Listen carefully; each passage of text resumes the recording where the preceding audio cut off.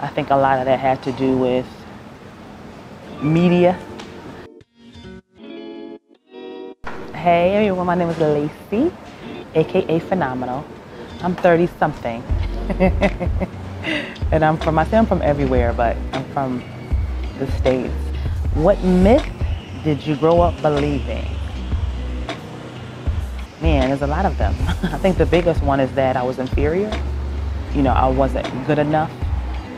I think a lot of that had to do with media and the messages that I was kind of given growing up in America. Specifically around, you know, hair and complexion. And it's a huge myth because I've learned to embrace myself, how I look, what I think, how I feel. So when it comes to myths, the inferiority myth, the myth of not being beautiful enough, the myth of not being smart enough, the myth of not being enough. I have a show that I wrote called Phenomenal Everywhere. That I would use my presence, my big, loud strength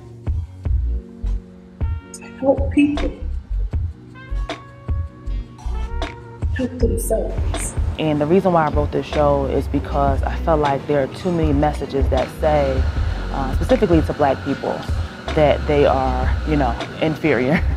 And so part of this show is really about me embracing myself as I travel around the world. It's autobiographical. But I also want people to understand that everywhere we go on the planet, when you dig up the roots, they're often Black. The first person on the planet was a Black woman.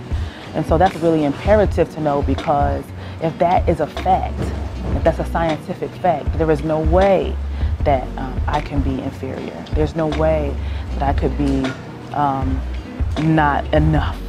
In fact, I am the parent of humanity, so how is that possible? So that's what I grew up learning, which was I was inferior, and that's completely a myth, and that's why I actually wrote my story, Phenomenal Everywhere, which is about a brown girl like myself traveling the world and learning more about who she is as she embraces her experiences. That's what I learned. Thank you.